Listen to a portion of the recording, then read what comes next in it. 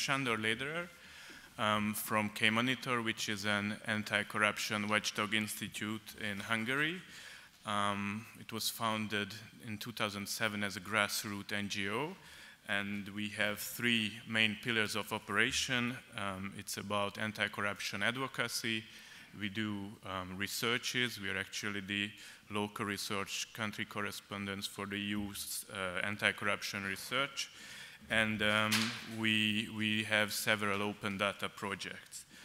And what I would like to talk about are the challenges that democracy and civic participation in Hungary is facing these days.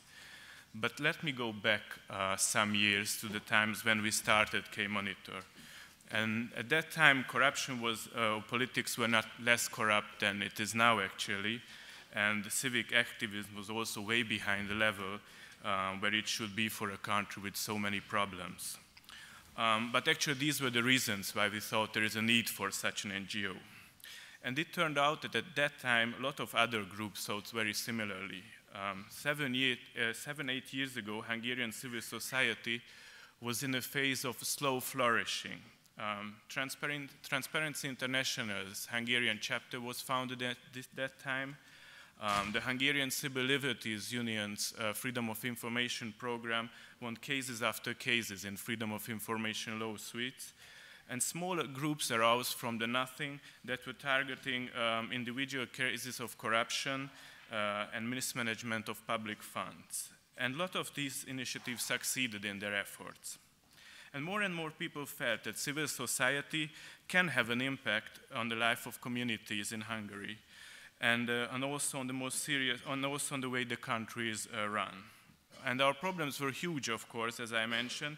But what is important that we were acting in an environment where we felt that the space for civic action is expanding. But as I said, the previous government term and these times were so corrupt, and the previous government was so incapable to give real answers on the most serious problems of the country that it was washed away as never seen before by its opposition that gained a supermajority in the parliament at the national elections in 2010. A system named the System of National Cooperation was established, which is, I think, quite scary after 2000. Ever since then, Hungary has gone through enormous changes that completely reshaped the environment for political and civic action in the last 4 years. Today, actually, we're not working to expand our rights, but rather to defend them. And on this picture, you can see our Prime Minister. The challenges I would like to talk about in detail are these four. So let's go into them. The first, and maybe one of the most, and actually just a brief note to this new government.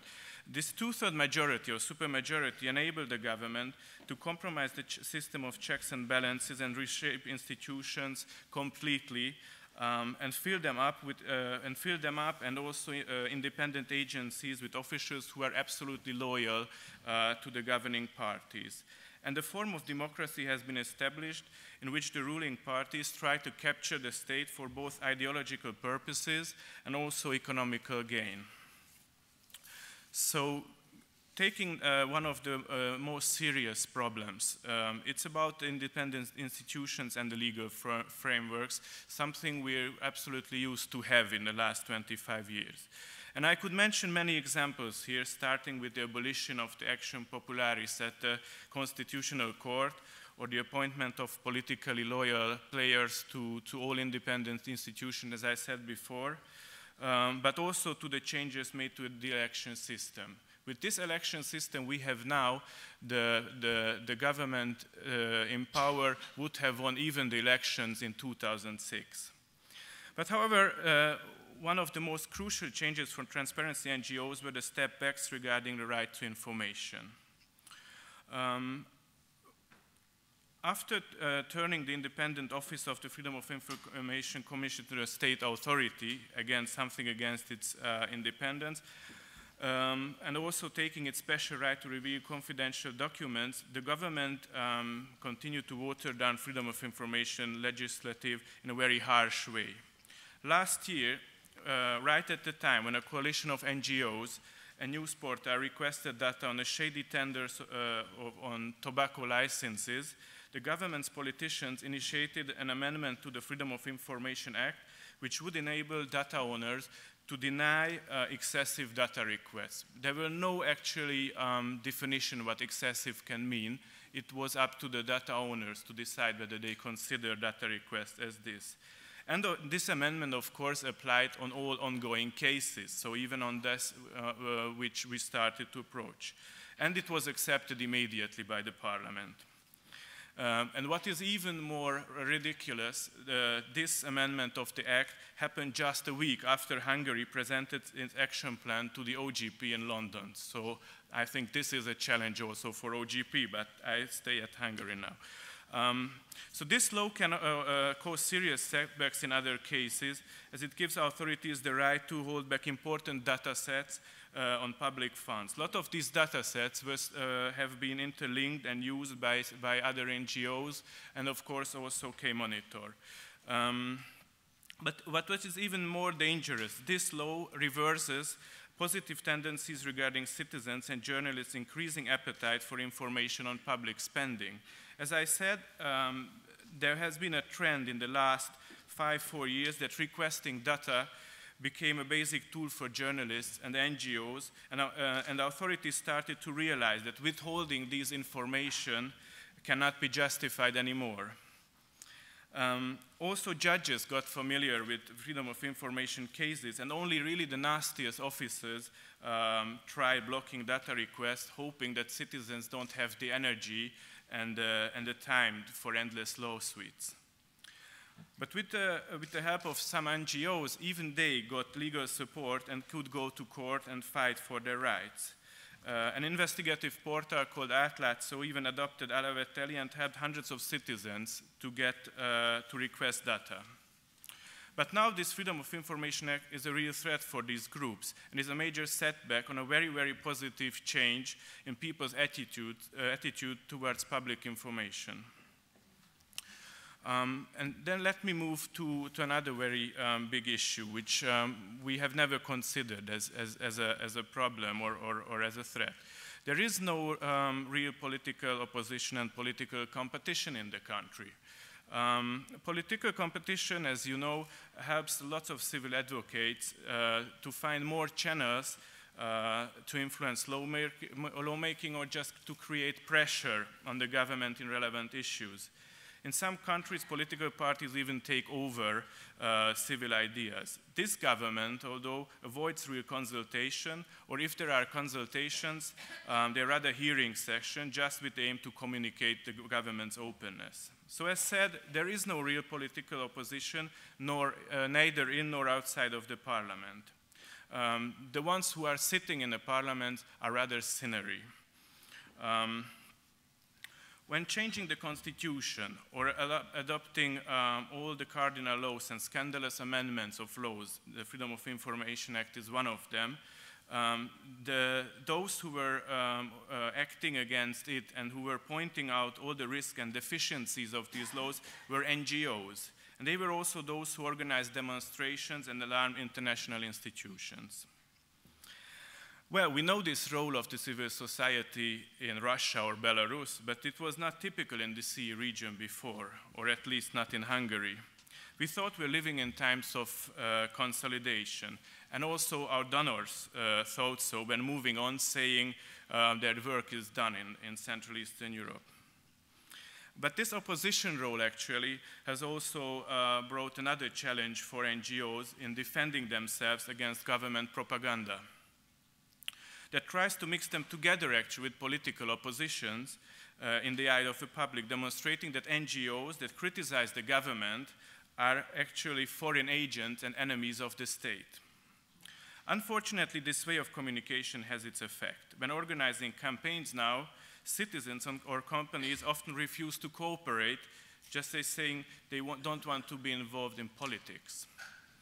And let me just switch for a moment to another country of the region, just to show the contrast. The situation regarding corruption and political culture is not very different in the Czech Republic. The president, who was elected directly for the first time, does everything to broaden its power against the parliament and the government. And the previous prime minister actually lost its office due to a corruption scandal. And in the new elections, or in the early elections, an extremely populist party scored second and became part of the government. But despite all these troubles, basic democratic institutions seem to function. And an incredibly successful civil initiative was launched called the Reconstruction of the State. This project is about accepting 9 legislative measures that help the government to fight corruption and foster the integrity of the state. The coalition of a dozen of civil actors managed to make hundreds of politicians to sign this pledge, and already they succeeded in one of their motions and abolished the anonymous shares of companies. Now, if I would be a representative of the Hungarian government here, I had to say, well, actually, Hungary also adopted such a law. According to it, only companies with a transparent and non-offshore ownership structure can receive public funds, which is okay, nice. But let me add that thanks to this law, after years of rumors, it became a fact that the biggest beneficiary in Hungary of public procurements is a company owned by the Prime Minister's former college mate and also former financial director of the governing party. But was this revelation followed by any public outcry? Not really. Neither was the fact that the Prime Minister's good friend became one of the richest guys in the country in just some years. His football club is just building a huge stadium in the home village of the Prime Minister, just opposite to his cottage house. And you would ask, do citizens know about this? Well, and this is the third big challenge I would like to talk about. It's the media in Hungary. Lots of people often have no clue about corruption cases going on now, since commercial stations avoid political issues, are owned by companies close to the government, and the public media became totally loyal to the government. The opposition hardly appears in the news, and if it does, their appearance is usually followed by negative comments from government officials. Neither NGOs have the chance to get into the public news. We haven't been invited for any news program for the last 4 years. Still, the news is full of corruption, but it's rather corruption connected to the government time before this term, which is actually funny after 4 years. And those who even get news from the internet, which is of course free, but it reaches less people than official news or the big broadcast channels, people became really immune to these issues. And this is the fourth big challenge I would like to talk about that we're facing in Hungary. That apathy among citizens is higher than ever before, and cynicism is the most typical attitude towards civic engagement and passivity regarding any civic actions. A survey by TI Hungary, that's what you can see on a slide, shows this excellently. It shows that in Hungary, which is at the bottom, only 30% of citizens would report corruption.